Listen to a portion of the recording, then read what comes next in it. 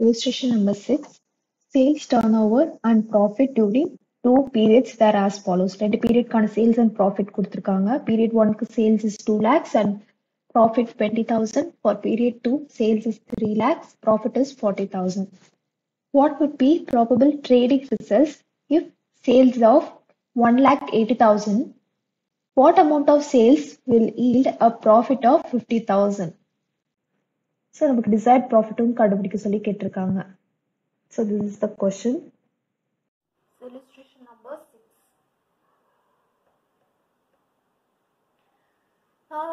இதில் என்ன கொடுத்துருக்காங்க, நமக்கு சேல்ஸ் டர்ன் ஓவர் சேல்ஸ் கொடுத்துருக்காங்க, ப்ராஃபிட் 2 இயர்க்கும் கொடுத்துருக்காங்க. Sales for 2 years and profit for 2 years கொடுத்துருக்காங்க.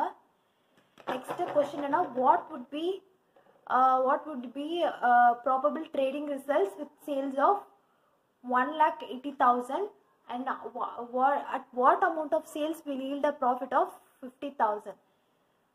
So first நம்ம வந்து profit volume ratio கண்டுபிடிக்கலாம். அடுத்து ஸோ இப்போ கொடுத்துருக்க சேல்ஸ் யூனிட்ஸ்க்கு வந்து ப்ராஃபிட் எவ்வளோ வரும்ன்றது கண்டுபிடிக்கணும். 1,80,000 யூனிட்ஸ் சேல்ஸ் பண்ணிங்கன்னா உங்களுக்கு ப்ராஃபிட் எவ்வளோ இருக்குன்னு கண்டுபிடிக்கணும்.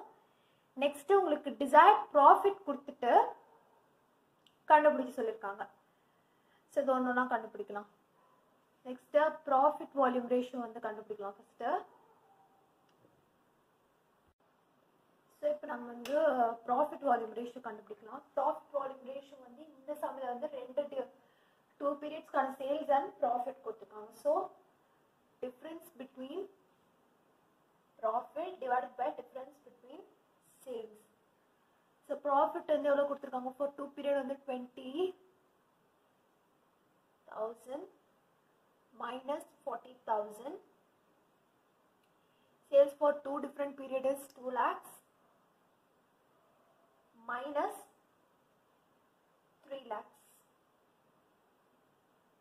So நமக்கு வந்து 20,000 difference வருது divided by 1 lakh difference வருது. The percentage compare பண்ணோம்னா we get 20%.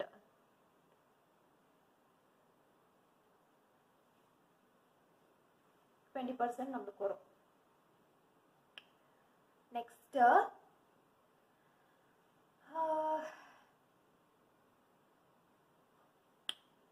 இப்போ நம்ம வந்து என்ன கண்டுபிடிக்கணும்னா, நமக்கு வந்து ஃபிக்ஸட் காஸ்ட் தேவைப்படுது.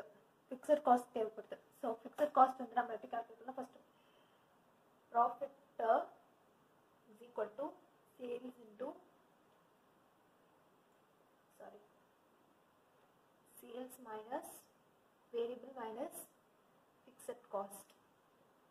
Sales for first period வந்து எடுத்துக்கலாம். first period ஓட sales எடுத்துக்கலாம். first periodல வந்து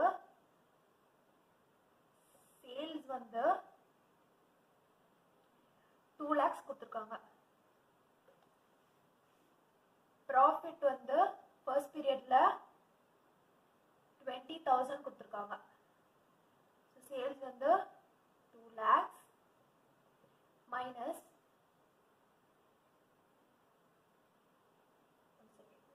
the formula அப்படியே நம்ம இன்க்ளூட் பண்ணலாம். profit is equal to 20,000. sales வந்து 2 lakhs minus variable cost.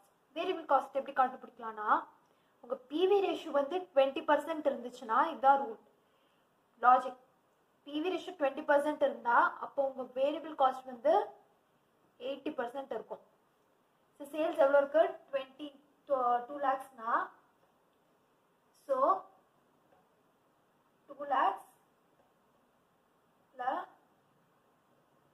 80% எடுத்தோம்னா we get 1,60,000. that is nothing but your variable cost. சரிங்களா, அப்படிதான் வேரியபிள் காஸ்ட் கண்டுபிடிக்கணும். மைனஸ் 1,60,000 மைனஸ் ஃபிக்ஸட் காஸ்ட் நமக்கு தெரியல, அதுதான் இப்போ நம்ம கண்டுபிடிக்கிறோம்.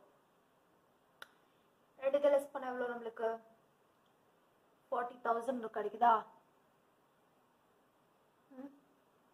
இந்த சைட் நம்மளுக்கு 20,000 இருக்கு மைனஸ் ஃபிக்ஸட் காஸ்ட். ஸோ இந்த சைட் போயிடுச்சுன்னா நமக்கு மைனஸ்ல வரும். So FC is equal fixed cost is equal to 40,000 minus 20,000 gives you fixed cost is equal to 20,000 இங்க எழுதிக்கிறேன் 20,000 சரி இப்படிதான் கண்டுபிடிக்கணும் நெக்ஸ்ட் 20,000 இது கண்டுபிடிச்சாச்சா நெக்ஸ்ட் உங்களுக்கு என்ன கொடுத்துருக்காங்கன்னா சேல்ஸ் வந்து 1,80,000 இருந்ததுன்னா உங்க ப்ராஃபிட் வந்து எவ்வளவு இருக்கும்னு கேக்குறாங்க so profit is equal to sales into PVR minus fixed cost. Sales for எவ்வளவு கொடுத்துருக்காங்க 1,80,000 வந்து உங்க சேல்ஸ் இருந்தா அப்படின்னு கேட்டிருக்காங்க ஸோ 1,80,000 into PV ratio எவ்வளவு நம்ம கண்டுபிடிச்சோம் 20% 20 divided by 100 minus fixed cost இப்போ தான் கண்டுபிடிச்சோம் 20,000. This gives you 16,000 of profit நம்மளுக்கு கிடைக்கும் 1,80,000 சேல் பண்ணிருந்தா யூனிட் சேல் பண்ணிருந்தா சேல் 1,80,000 rupees சேல் பண்ணிருந்தா நெக்ஸ்ட் desired profit கேட்டிருக்காங்க what amount of sales will yield at the profit of 50,000 கேட்டிருக்காங்க ஸோ desired profit இது desired profit ஓட ஃபார்முலா வந்து fixed cost plus desired profit divided by PVR profit volume ratio fixed cost எவ்வளோ 20,000 plus desired profit questionலே கொடுத்திருக்கான் 50,000 divided by PVR is 20%. So this gives you 3,50,000.